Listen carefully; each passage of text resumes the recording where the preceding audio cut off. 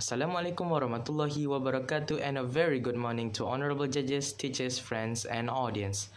We are representatives from Sekolah Menengah Sains Musang.For FRSIS 2021. We were assigned with studying the changes brought by the pandemic in terms of education. Our research will be focusing on the pros and cons of online learning. We will display to you the main differences between online and face-to-face learning. We will also display to you the impacts of online learning and some solutions for the problems that comes with it. But before that, let us understand the deeper definition of online learning. According to a study conducted by the West Los Angeles College, online learning can be described as any learning that takes place over the internet. Essentially, it is a type of distance learning in which it takes place across a distance and not in a traditional classroom. Unlike traditional classrooms, online learning uses gadgets as a medium for learning and teaching. So, what are some other differences between online and face-to-face learning? Let's find out more.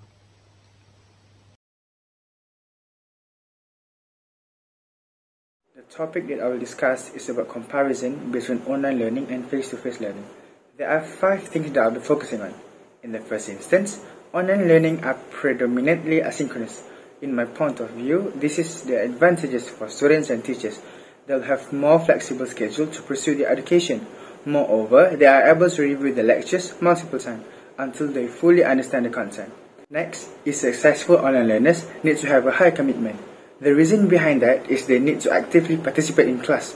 They also need to make good notes, study, finish their homework, be motivated, and be productive in their daily life. My next point, we're focusing on diverse communication skills are paramount in online learning. Students need to interact with each other to get a deeper understanding about the content or to see how some concepts are applied. This is different than face-to-face learning, which involves more lecture and dialogue-based learning exercises. Digital literacy and etiquette is a must. Teachers and students need to be comfortable working online. Teachers also need to learn some basic computing programs such as through Excel and PowerPoint, because they may need to help their students with some basic troubleshoot problems. Last but not least, classroom management. In this case, it is the advantages of face-to-face learning. All activities will run smoothly and it will be easier for students to interact with each other. Teachers can easily track their students' learning, progress, and performance. As we already noted, COVID-19 has brought a huge impact in the national education system, especially among teachers and students. Throughout this MCO, students and teachers gain more knowledge in technology by exploring various types of applications such as Zoom, Google Meet, and Google Classroom for their learning site during this MCO. Furthermore, this pandemic had introduced a new learning pattern, which is via the internet, that helps them to look for reference and information easily. Other than that, students had more time for self-study as they can manage their own times without overlapping with activity held by schools. Besides, online learning provides much calmer environment than face-to-face learning as they can choose their own study places. This helps them to concentrate on their studies and sort off their minds more. Lastly, students can experience a various type of study methods by joining a different study program held by government or non-government societies.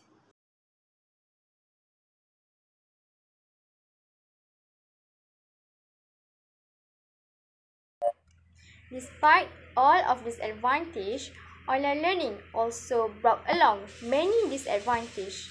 So, my first point is lack of communication skills and confidence. The communication skills among students will be decreasing as they are not socialized with their friends or teacher face to face. Thus, they can exchange ideas and knowledge more freely. Other than that, mental health issues need to be concerned in the society. There's a lot of students that had depression during MCO. A lot of assignments have burdened the students with the deadline. This might affect their health as they don't have enough rest and sleep.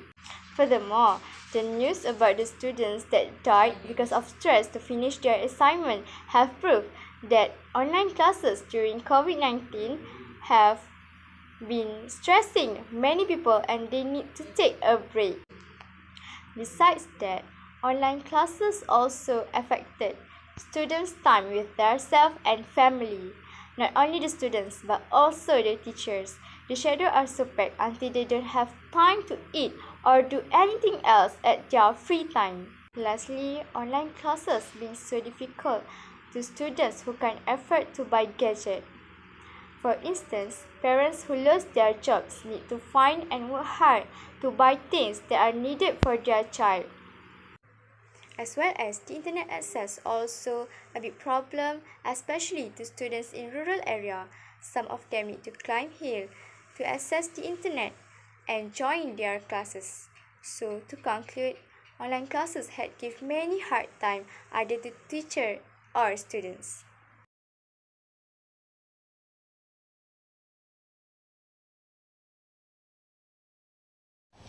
We also found some solutions to the problems stemming from online learning.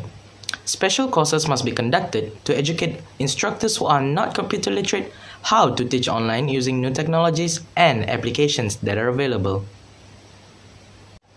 Next, schools should make a variety of internal assessments.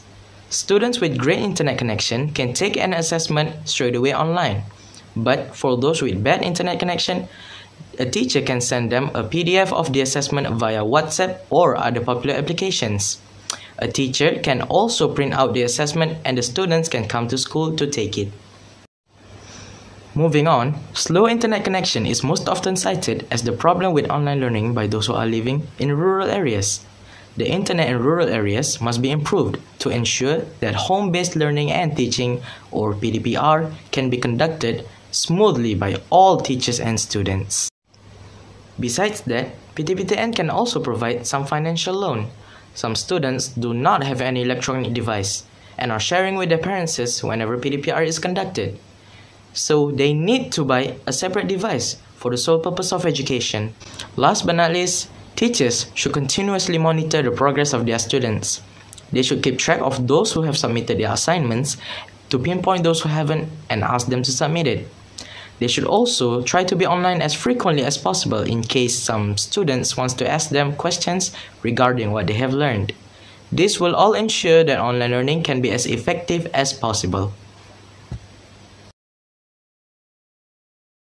For this research, we have distributed inquiries by Google Form to students and teachers throughout Malaysia. Based on our findings, we can conclude that 84.6% of 104 participants prefer face-to-face learning than online learning.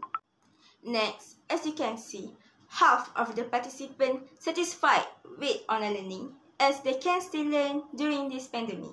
In addition, most of them, which is 68 people, found that online learning is beneficial for them to gain more information through usage of Google. However, despite this, 68.3% of 104 participants conclude that it's hard to follow the learning development because of internet problems that always occur regularly in Malaysia. To sum up, despite having a lot of challenges during this online learning, most of students still work hard to overcome their hardship and continue their studies in order to pursue their dreams. That's all from us.